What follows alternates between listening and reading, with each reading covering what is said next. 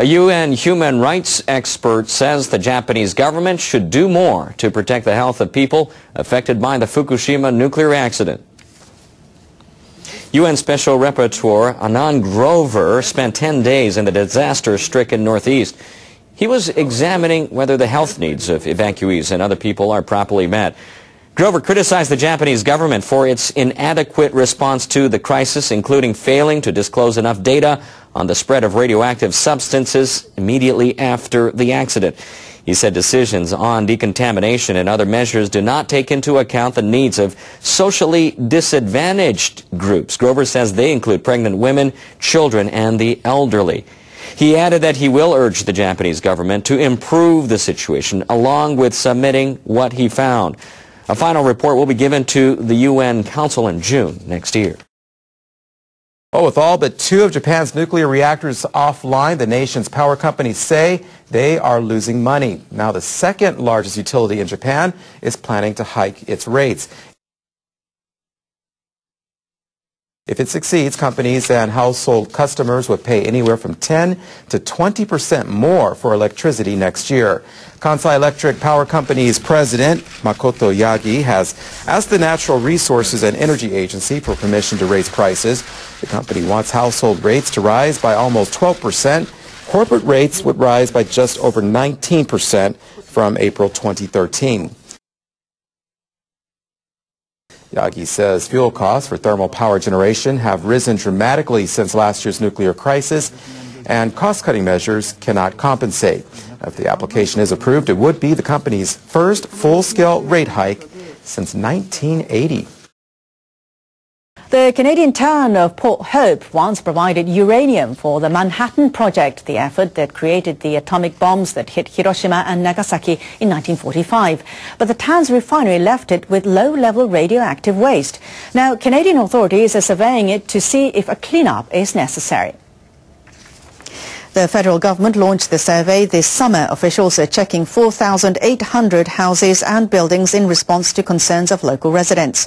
Nuclear waste from the refinery was mixed with soil and used to build the foundations of homes.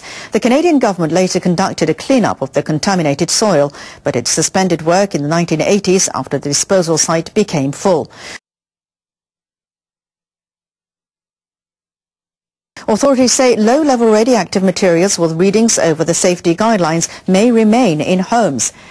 The survey will take 5 years, and officials say if they find radioactive materials over the permissible level, they'll dig up the waste and transport it to a new disposal site. They're planning to complete the site by 2015. It's another bullshit experiment.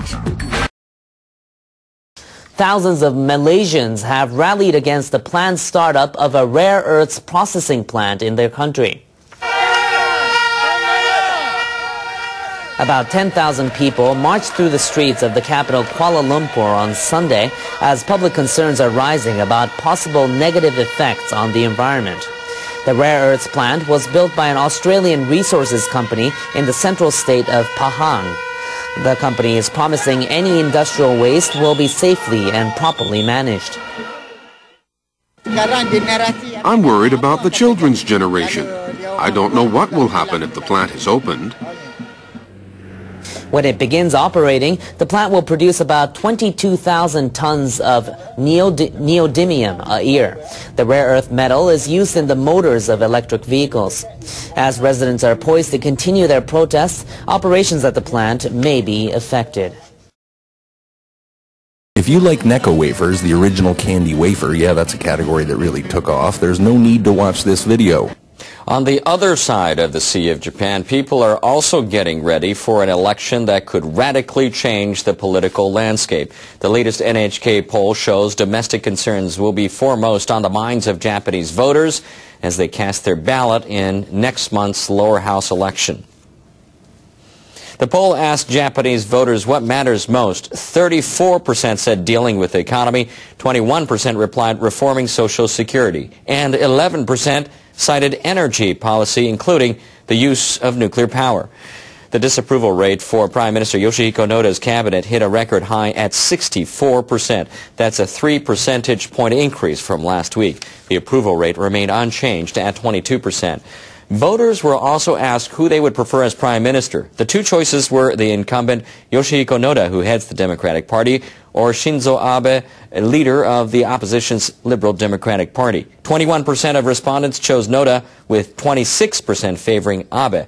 49% said they wanted neither. You're going to get screwed no matter what.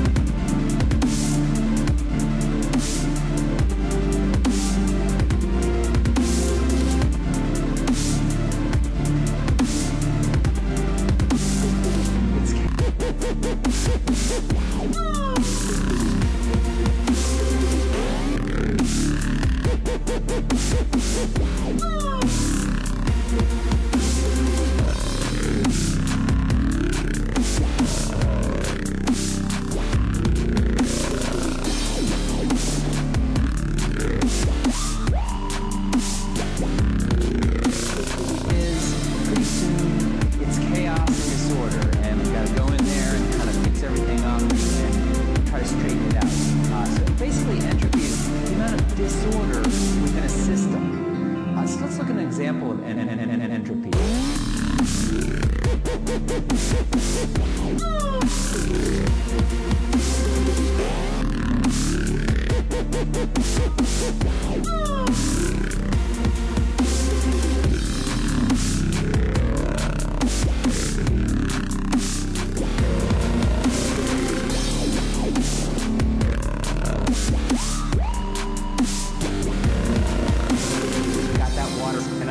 Ice got that water, and I present water. Ice got that water, and I present water. Ice got that water, and I present water. Ice got that water, and I present water. Ice got that water, and I present water. Ice got that water, and I present water, and I present water.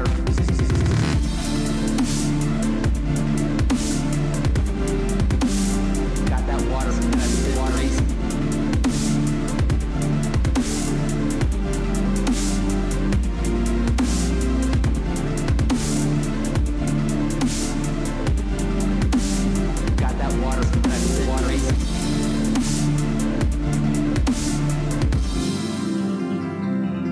Entropy.